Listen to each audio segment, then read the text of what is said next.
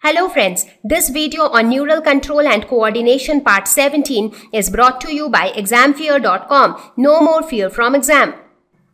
So what does the inner part help to do? So the axons form the inner part. And that is why only a small portion inside is white in color. Rest of the outer portion is grey and which has got all the association areas in it.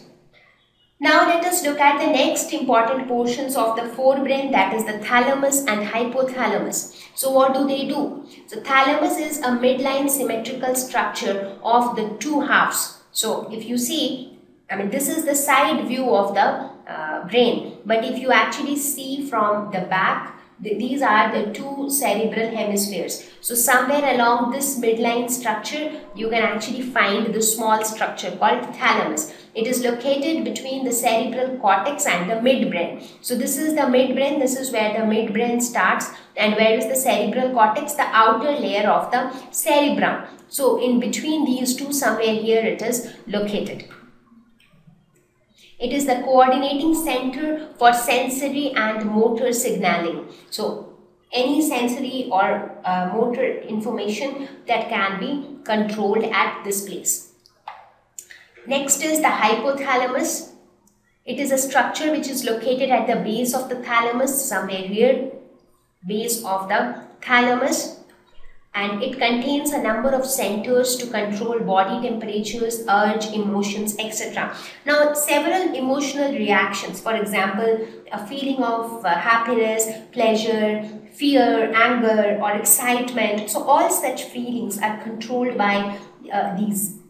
So, for example, sometimes you feel thirsty, you have that urge to drink something, or you feel hungry. So, all these kind of feelings are actually controlled by these parts of the forebrain. In fact, hypothalamus also is involved in producing or in secreting several hormones. Now, when we talk about the endocrine system, we will talk about the various glands which produce several hormones. So, there we will talk about hypothalamus and we will see what are the hormones which are produced by hypothalamus and how those hormones play a very important role in maintaining balance in our body. So, this is all about thalamus and hypothalamus. And then the olfactory lobes of the forebrain.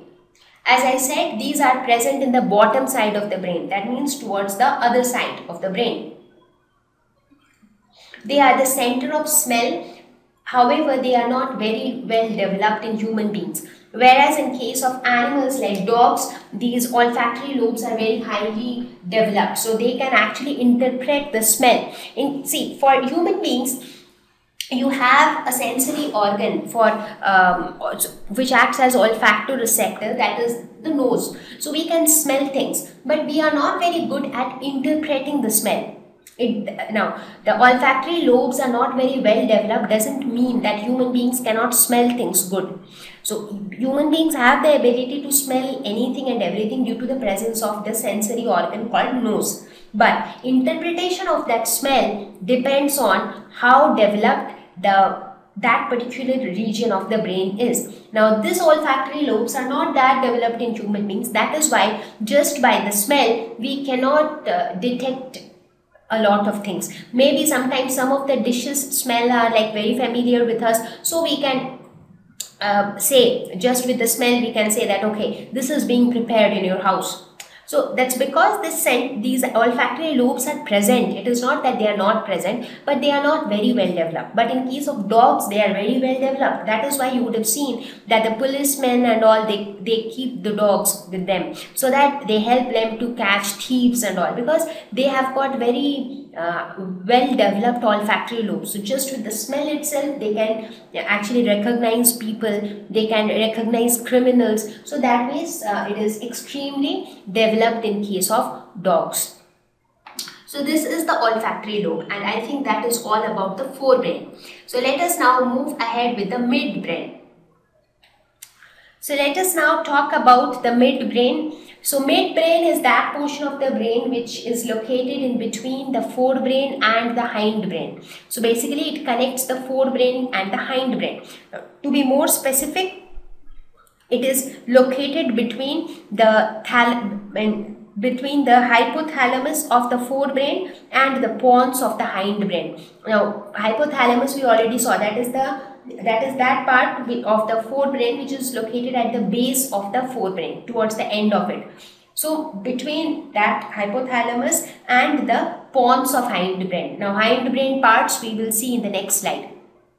It is associated with vision, alertness, sleep or wake situations.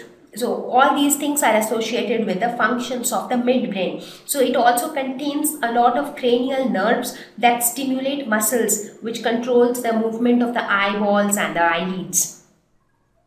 So let us look at the structure of the midbrain. So this pink colored structure which you see in the picture, that is the midbrain. So this is midbrain.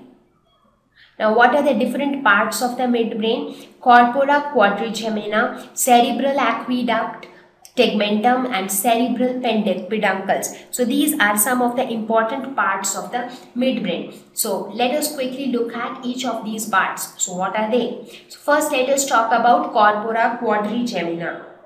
So let us see what is corpora quadrigemina. The word quadri means four. So we will see what are they. The next is the cerebral aqueduct, then tegmentum and the cerebral peduncles. So first let us talk about corpora quadrigemina. So these are four lobe-like structures on the dorsal side. Quadri means four. Now since four of them exists, that is why it is quadrigemina. They are lobe-like structures, some swollen structures on the dorsal side of the midbrain, that means towards the back side of the midbrain. What is cerebral aqueduct? It is a canal. Duct is always a tube-like structure. So it is a canal-like structure which contains the cerebrospinal fluid. We spoke about the cerebrospinal fluid, and it passes through the midbrain and then reaches the hindbrain. So it connects the third and the fourth ventricles. We spoke about the various ventricles in the first few slides, right? So this aqueduct wants to connect the third and the fourth ventricles, and while doing so, it passes through the midbrain.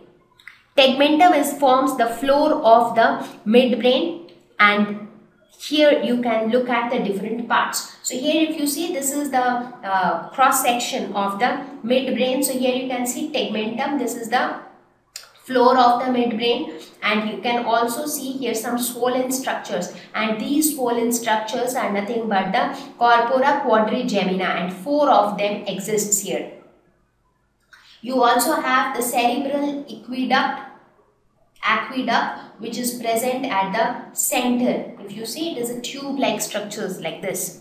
So that is the cerebral aqueduct, and then the cerebral peduncles. So what are they? These are paired structures on the ventral side. So you have the corpora quadrigemina on the back side, and you have the peduncles, that is also paired structures which are present on the inner side. So these are some of the prominent structures on the which you can find on the midbrain. So if you try to understand the structure of the midbrain in simple form, you can actually see that this is somewhat like this. This is how the structure is of the midbrain.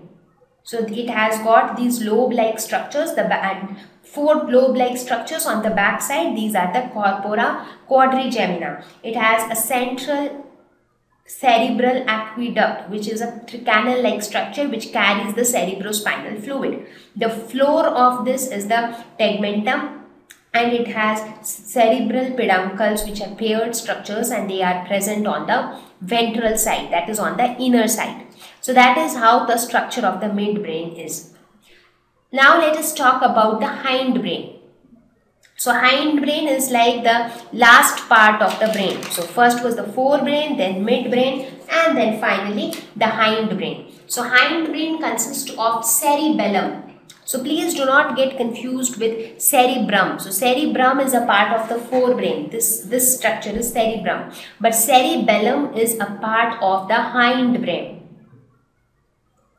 and it provides space for more neurons. So now it is a coiled structure. So here if you see, this part is the cerebellum, and if you see, it has like a lot of folds and all, so that provides more space for more neurons to be accommodated. It coordinates all the voluntary movements and also helps to maintain the posture and the body balance. So that is the purpose of cerebellum. Next is the pons. So where is the pons located? This is the pons. So it contains the fiber tracts to connect different regions of the brain, and it helps in respiration regulation. And the last part, that is the medulla oblongata, which is also known as the brain stem. So this is medulla oblongata, and it is also known as medulla sometimes. It coordinates the involuntary movements and it is connected directly to the spinal cord. So from here only the spinal cord is getting connected. So that means medulla oblongata connects the brain with the spinal cord, and it is the regulatory center for doing various activities like swallowing, coughing, sneezing, vomiting, respiration. So all these are controlled by medulla oblongata. So these are the various parts of the hindbrain. So by now I think we have covered almost the different parts of the brain, and we also saw what is the function of each part of the brain. So basically the brain looks so complex, but if you actually dig down and see, you will see that it has been divided into different sections, and each section has to do its own job. For example, some part of the brain helps to control activities like say the sensory perception, or some portion is for the auditory perception, some portion is to maintain the body balance, some part is to regulate the respiration, some part is for coughing, sneezing, etc. So that ways different sections of the brain does their own particular job. Thank you. Please visit www.examfear.com to watch more videos, attempt free online test, get free study material, find tutors and mentors. Thank you once again.